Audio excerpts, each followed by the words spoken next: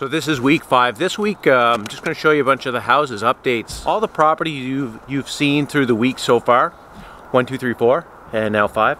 I'm going to go in and show you the progress that we've made on those projects. So enjoy week 5, simple, not too much funny's going to happen this week. People, you know what, I get a lot of messages. I get messages from people, is it really you? Are you really joking around all the time? Yes, I am. Sean? Yeah. Do I joke around all the time? Is that really me? Yeah, 100%, 110% of the time. See? So this is Macbeth. So we have it all, looks like it's all painted. The pot lights are all in. And see, it's all painted, it looks good. So they get the plates to put on, the kitchen's going there, big, huge kitchen. We don't do the HGTV start to finish houses. I know we're putting out a video every week, so that's kind of tough to do. But if you follow us and you subscribe and you watch each week or every second week or whatever you decide to, you will see a lot of these houses come to full completion. It'll be fun. So I'm going to go to the next one now, and maybe I'll call somebody and joke around. This is not staged. This is a natural occurrence of paint delivery. Well, yeah, I know, but are you the guy that usually delivers it? No, I'm not. Okay, I was just coming here to film. This is not staged, but I can't believe it because you're in this week's episode. Well, fantastic. Sherwin-Williams. Cool. Okay, well, we'll have to go back in time because I was just starting the show. Well, look, that'll be an interesting end. And you'll see us meeting this guy dealing with their company. Come on in. We're finally getting to meet. Got gifts. Can't come empty-handed. Well, these are nice. Justin's with Sherwin-Williams. Why don't you explain what you were explaining to me the other day? The big thing that we push, obviously, is we are a paint company. We're Sherwin-Williams. We're the biggest paint company in the world. And you guys are the biggest. We are the biggest. We are the biggest, and that's pretty much. I mean, we do other things, but that is our bread and butter is paint. The goal is not just to provide you paint, but obviously take that part of your business off your plate, so you don't have to worry about. Okay, what are you going to do? Like, what are exactly? Just quick, bang, bang, bang, bang. So we offer free delivery for all of our customers. On the commercial account with Sherwin, you get free delivery. We also do record keeping of 10+ years. Labeled by POs. Oh, so if a client that bought our house calls us, says, "What did you paint the bedroom?" You're gonna have it. We're gonna have it. Also, you get me professional paint services. That's better. That's good. So people always say, "How do you do so many flips?" We probably do, to be honest, too many. I have a house addiction, but how we do it is. We have, like you've seen, 3 or 4 project managers. You've seen Kelly, Sean, Erin, if you watch the other shows. They each run 7 or 8 properties, and then I meet with them and we pick everything and then we juggle where we're gonna send plumber, electrician, carpenter. But those project managers, Erin, Kelly, and Sean, no offense, Sean, but women project managers are amazing. This is Erin's house.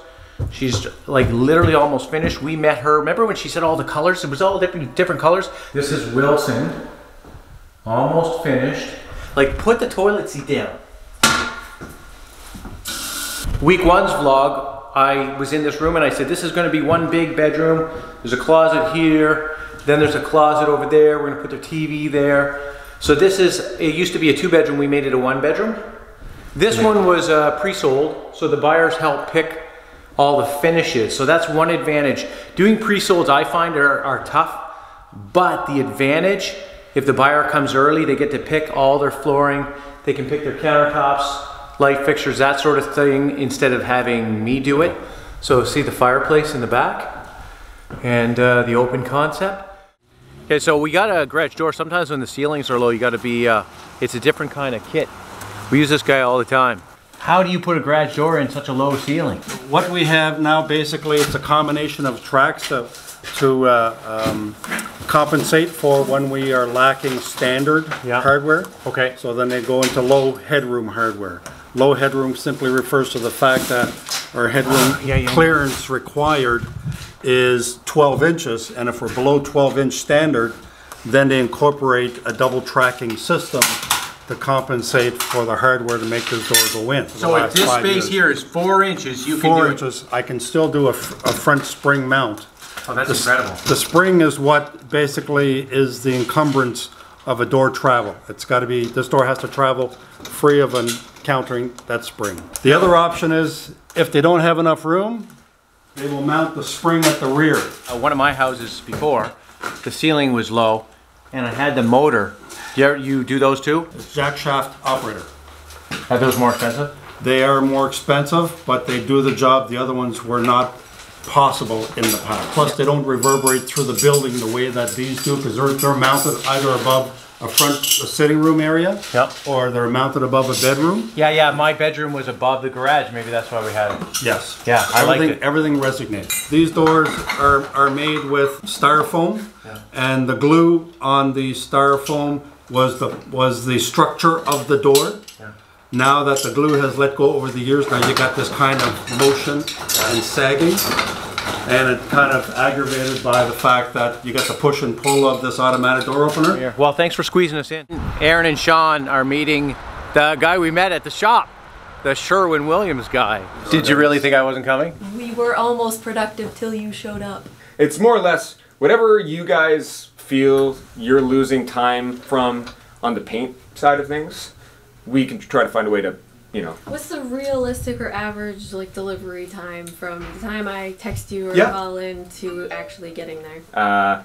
It probably wouldn't take us more than half an hour to complete the order, and then if we send it out like in-house, if the truck goes out, it's probably, unless there's any orders already gone out, it's probably another half an hour to get it. If we send a local courier, most of them have a 2-hour delivery window. Are you a Red Sox fan? I am a Red Sox fan, but we were recently in Boston for a Celtics game a week ago, and the day that this cheating scandal news broke about Alex Cora and this poster was at the bar we were at. He was supposed to show up. Well, he's supposed to show up next week there for a meet and greet. He didn't show up. I'm assuming this is canceled. Well, you know what? That brings up a point. A good friend of mine, Donovan, is the head honcho, like a trainer for the Blue Jays, Dunedin, and he just went to the Yankees. We're not friends anymore, Donovan. If you're watching this, no more friends. There's something about a new garage door. I love it. The name is Eudoor. I wonder, is his last name? Is it working? It's about tweaking. Is it a color? Because it doesn't look white. It's slate gray. Okay, so you can pick a color and get it ordered in the color you want. You can get many optional colors, yes. I got a personal question. Yes. Do people give you a hard time about your salt and pepper hair? Not yet, no. Oh, I get it all the time. Is it gonna, can we shut it? I'll go into the programming. That's for up. I want to go down. Hit for down.